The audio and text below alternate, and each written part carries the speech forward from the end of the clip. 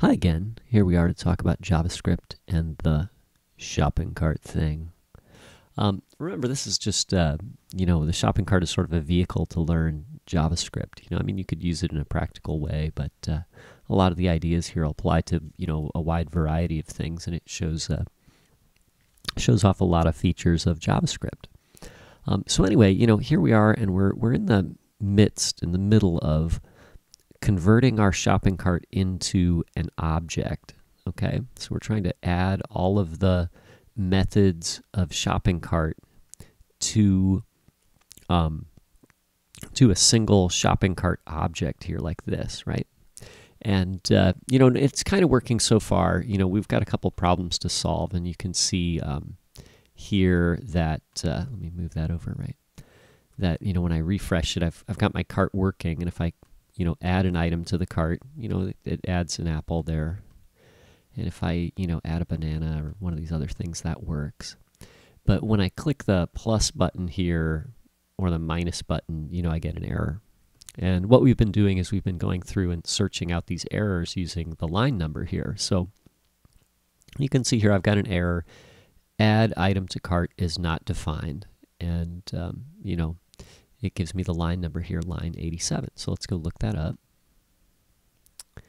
And I'll find line 87. So here we are. So add to cart. Now remember, this is outside of the shopping cart object, all of this stuff up here, right? This stuff is, our jQuery elements that are, tied. These methods are tied to objects in the DOM, right? And they want to just call on the methods inside the shopping cart object down here. So in order for this thing to call on an object inside shopping cart, we have to use the name shopping cart. So there we go. And then the other problem was on line 81, I think, right here. And we can put a shopping cart in front of this because remove item from cart belongs to shopping cart. And then we'll just preemptively, put one here too, because we can see that, remove item from cart all is also a method that belongs to our shopping cart object down here. So, we'll need to prefix this with shopping cart dot, right? So there we go. And there's probably some more of these. Let's refresh it and we'll give it a try again. So add a couple more apples, a banana, a shoe, a frisbee. So that's all working. Click the plus button. Hey, it's working, right? Oh wait, the minus button is not working. It says save cart is not defined on line 129. Let's go take a look. So line 129, here we are, and it says, save cart, right? So we'll put this in front here. Now remember, inside the shopping cart object are methods that belong to shopping cart. We're going to use the keyword this instead of shopping cart, okay? So this way, we have a reference to the object that owns us, right? So, this object here is our self, right? It's the object that owns all of these methods, and it also owns the saved cart method, so we can refer to it as this, right?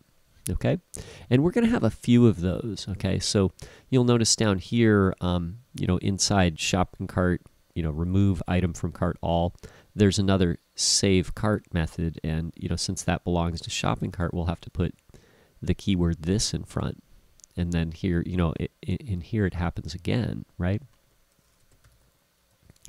And so that looks pretty good, right? And let's save all that. And we're going to have another problem here, right, that I'm going to get to, and I'm going to show you this, right? So let's save all that, and now you can see I've got my cart working, and if I click this plus and minus, things seem to be working, right? And if I click this remove, oh, that seems to work, right? I can add new items to the cart, and they're added. And I can clear the cart. Oh wait, no, clear cart is not working. It says line 46. Let's fix that. So we'll scroll up here to 46.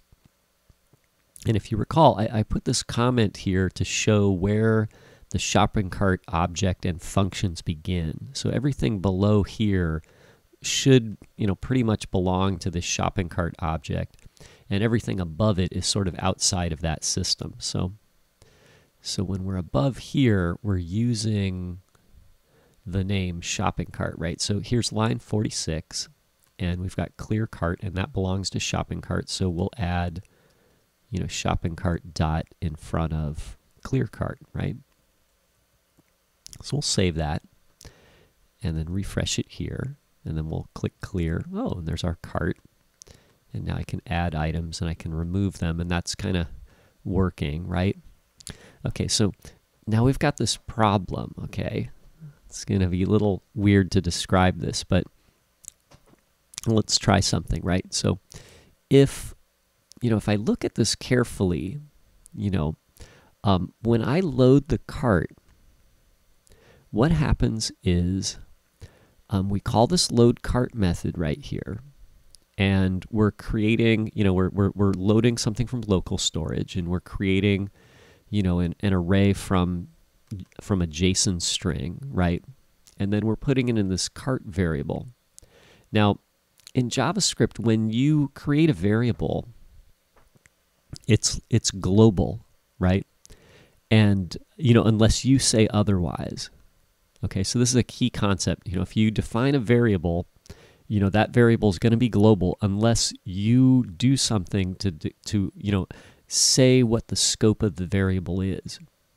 Okay, so scope says where the variables exist. So, for example, like, we created a shopping cart object at the top. Let me go look at it here. We created this variable here called shopping cart, and we set it equal to a JavaScript object. And then we defined a variable called cart, and by using the dot here in front of the object name, we've set the scope, or we've attached this object, or defined it inside of shopping cart. Okay, so we've set the area where this variable lives, right? If we just create a variable down here, like I say, like a equals 10, then a is global because I haven't said where a exists. Interesting, huh? Okay. If we, even inside of a function, if we declare a variable like cart, say, like here's cart right here, and we do that inside of a function, this variable right here is global. Okay? So this one's global because we haven't said where this variable exists, right? So our script is functioning. We sort of have a problem though, because it's actually all of the methods here are attached to shopping cart, right? The shopping cart object. But this variable cart right here belongs to the global scope, right? It's not really attached to shopping cart yet. Okay. And, our script is functioning, but we're not understanding that this variable is not, belonging to the script, even though I added it at the top here. Like I've given this, shopping cart.cart, right? I've given it an empty array, but this array we end up not even using, and our script is still working, right? So this is one of the things that happens a lot with JavaScript, right? You create a system and it's kind of working and you think something is happening, but then it is functioning, but some of your variables are maybe not in the right place, or they're not attached to the object and they become global, and then that can create problems later on, even though you think everything's working at the moment, right? And so let's see if we can test this, right? So I'm kind of curious, like, if I load the page and I call shopping cart.load cart, and we get to here to load cart, and we set cart equal to, whatever's returned from our local storage and converted from JSON, right? So if we were here and I said, console.log,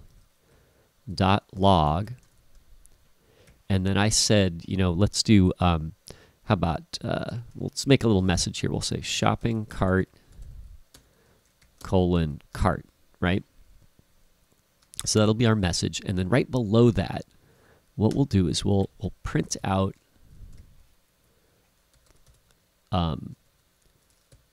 shopping cart dot cart.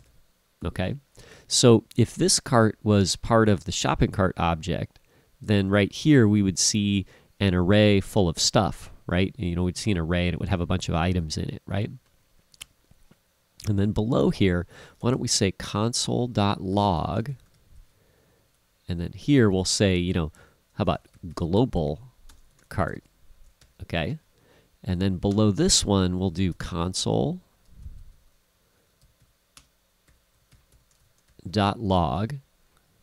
cart, okay, with nothing prefixing the cart, okay? So we'll try this. So if this is in the global scope, then the second one, the global cart, will show an array with a bunch of items in it, and this cart up here, the shopping cart.cart, will be empty, right? So let's give that a try, and we'll go to our code here and refresh the page, and you can see the shopping cart is empty, but the global cart has 2 items in it, and that's what we're seeing here. And so all of the code that we're using here is actually working on this global cart, but we actually intended it to be working on this cart here that belongs to the shopping cart object. Okay, so actually, you know, we're not getting any error messages and things are working, but they're not working the way we intended them to work. So how do we get that fixed? Well, essentially, you know, everything that belongs to the the object, the owner here, you know, needs to be attached to that object with the keyword this. Okay, so I'll put this in front of cart, and we'll need to do that everywhere cart appears in here. Okay, so we'll just go line by line, and we'll probably miss one, and then we'll get an error message, and we'll have to go fix it, right? So let's go up to the next one, and then I see cart on this line here, and I'll type this.cart, and then I'll go up to the next function, and I'll just read through it, and it says, you know, I in this.cart, and then I'll do a this.cart here, and that looks okay. Now, and then I'm going to talk about these variables that are defined with the keyword var inside of a function in a minute, because they're a sort of a special circumstance, and we'll talk about those. So let's leave those aside for now. We're just worried about cart at the moment, okay? So, and they're not going to get the keyword this, okay? So because they have the var, okay? So anyway, so we're going to go up to this next function here, and there I see a cart, and I'll put a dot, or this dot cart, and I'll do a this dot cart. I'm going to do this quick so I miss something. You know, I want to make a mistake so I can fix it later, you know. We'll do this dot cart, this dot cart. You know, I'll do a this dot cart here. We'll say this dot cart. Actually, I think I'm doing this too accurately. I was kind of hoping to make a mistake here. Actually, you know, I'll probably make a mistake. I always make a mistake. Let's see. This dot cart, right? Oh, there's another one. Now, I'm doing this rather quickly too, so I don't want you to follow along and type every line the way I do it. I want you to search through here on your own, and you put this dot cart in front of every cart, okay? You know what I mean? Like you don't want to just, you know, type every character like I'm typing it. You want to be doing this on your own and learning it. So the best way to do that is to, you know, follow the concept and then do it on your own, okay? So I'm just going to go through this quickly and save all these things, and then I think I did it there. Let's give it a test. Okay, so now we'll run the script in the browser.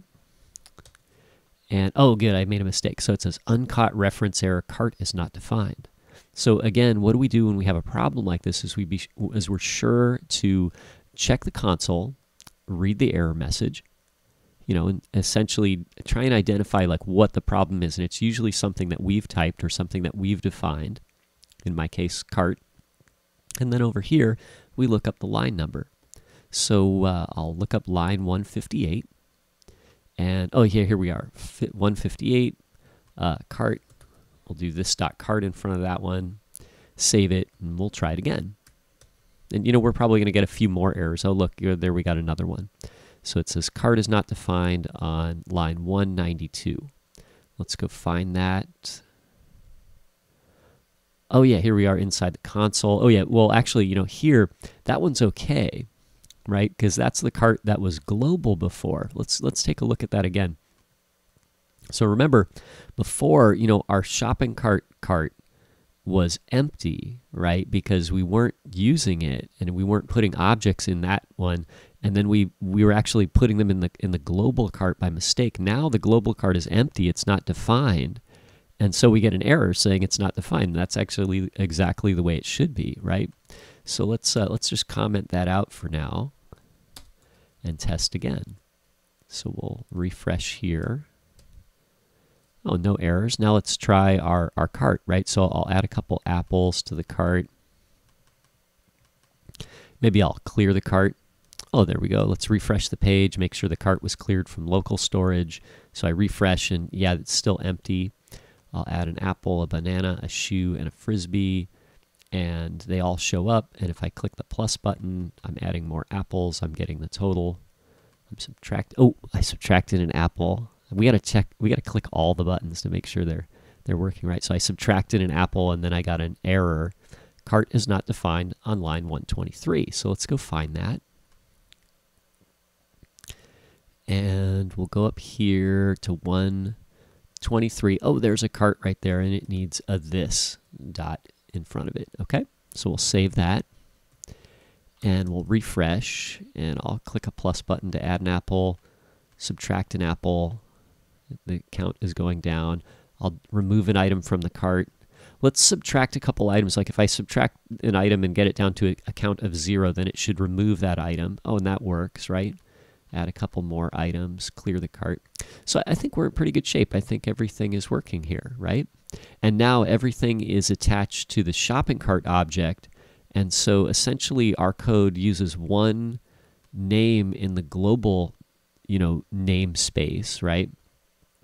And everything is attached to a single object and all sort of contained in that object, okay? So I hope that was enlightening to some degree and helpful, and thanks for watching.